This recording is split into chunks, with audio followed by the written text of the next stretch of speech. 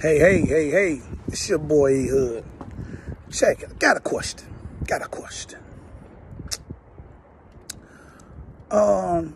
Let's say like you've been a faithful church member.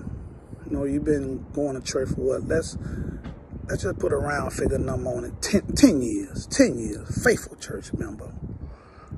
Faithful in everything you're doing, your so-called tithe, and you're giving, your servitude, everything, you're just faithful in it.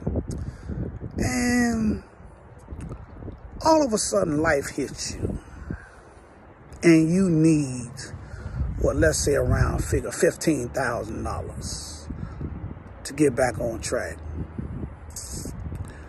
Do you think that you can go to that very same church, the very same one, and let them know as far as the hit that life done gave you and ask for that $15,000? Do you think that they'll give it to you? The very same church that you've been faithful in now. Faithful in everything. That church. That's what I'm talking about, that one. Now let's go to your pastor. And your pastor is in a dire need. You know, life to hit him. And he needs the same $15,000. Do you think the church will gather up an offering and come close to the 15, or if not all the 15, and get it for him?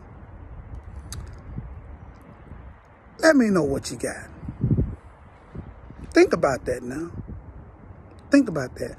If you're in a dire need, do you think that you can go to your church, your local church, the one you've been faithful to, the one you've been giving all your money and time to?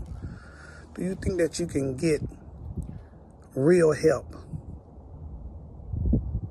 to bring you up out of the water that's drowning you? It's your boy E-Hood. Let me know what you got. I'm out. Peace.